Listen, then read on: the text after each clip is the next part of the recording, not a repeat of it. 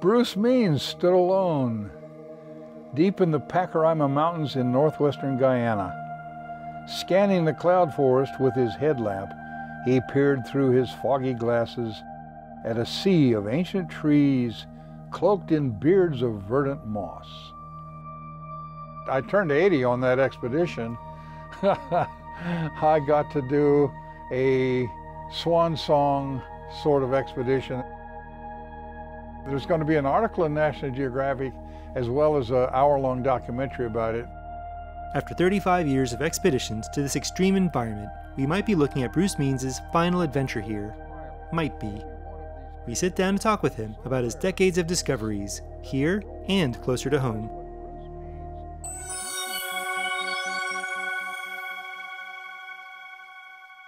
Tepuis are very simply mesas, and a mesa is a flat-topped mountain.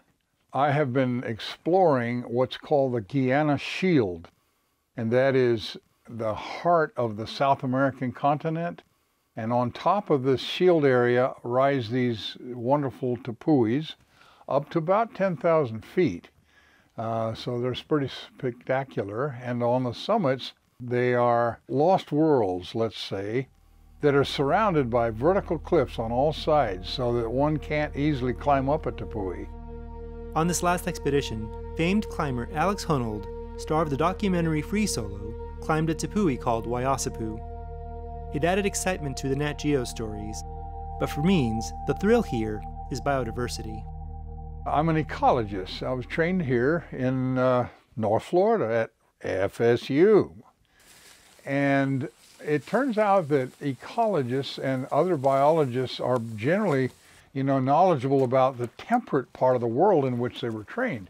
But a real field ecologist ought to have some understanding about processes in the tropics, because the world has had tropical zones around the equator almost for its entire extent.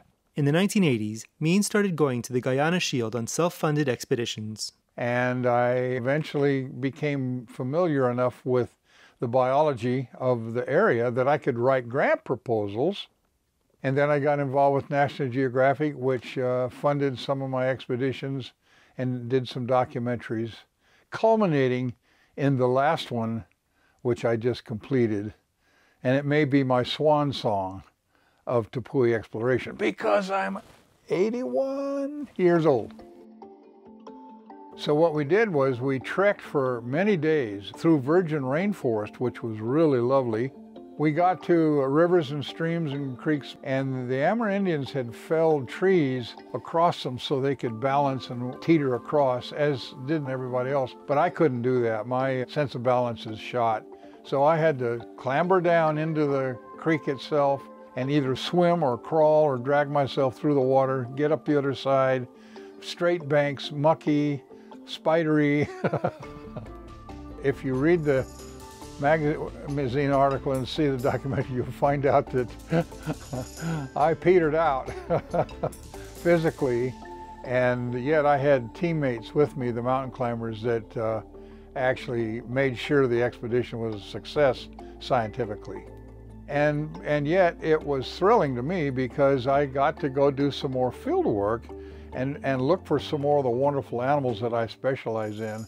And as a matter of fact, on this expedition, we discovered probably 3 species of frogs, new to science, 1 snake, and 1 lizard. And it'll take me months, if not a few years, to get all that written up. And it is named after me. It's a species unique to the Florida Panhandle. He's also described a few new species closer to home. Its scientific name is Lampropeltis meansi. It's great. We are very fortunate here in Panhandle, Florida, because Florida, from about the Swanee River to the Perdita River, is one of the top biodiversity hotspots of the United States and Canada. I have been fortunate in my career. I got my degrees at Florida State University in the process of studying the biodiversity of the Panhandle of Florida. I've done research on snakes and frogs and lizards and the like, but also on ecosystems and fire ecology and all the things that go together to make this Panhandle such a fabulous place. All of that rooting through muck whether here in the Panhandle or in South America, has led to Bruce Means discovering numerous reptile and amphibian species new to science. It's the ultimate thrill in any of his adventures.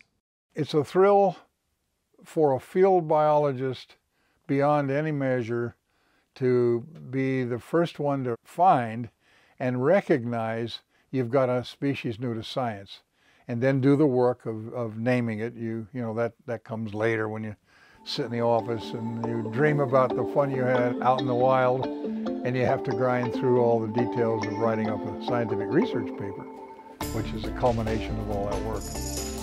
For WFSU, I'm Rob Diaz de Villegas.